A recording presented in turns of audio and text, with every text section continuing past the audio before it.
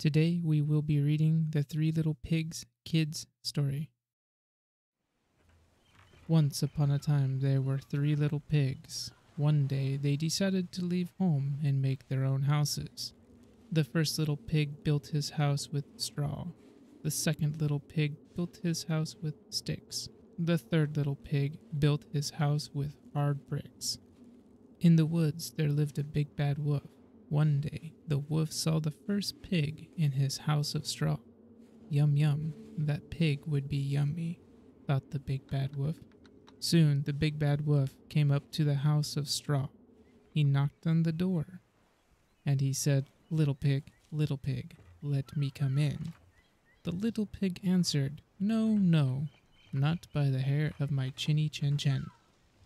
"Then I'll huff and I'll puff, and I'll blow your house down," said the wolf. And he huffed and he puffed, and he blew down the house of straw. The first little pig ran away to the second little piggy's house. He told the second little pig about the big bad wolf.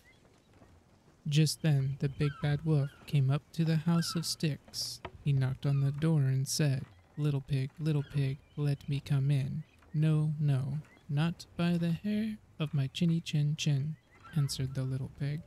"Then I'll huff and I'll puff, and I'll blow your house down," said the wolf, and he huffed and he puffed, and he blew down the house of sticks. The two pigs ran away to the third pig's house. They told the third little pig about the big bad wolf. Just then the big bad wolf came up to the house of bricks. Little pig, let me come in," he said. "No, no, not by the hair of my chinny chin chin," answered the little pig.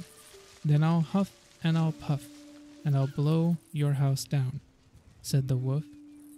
So the wolf huffed and puffed, and he puffed and huffed, but he couldn't blow down the house of bricks.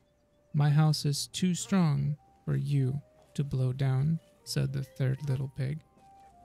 The big bad wolf looked at the brick house. He saw a chimney on the top. He thought, "I will climb up on the roof and then get into the house through the chimney. Then I can eat the three little pigs," he said to himself.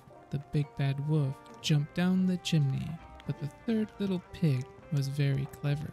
He put a big pot of boiling water in the fireplace. Splash!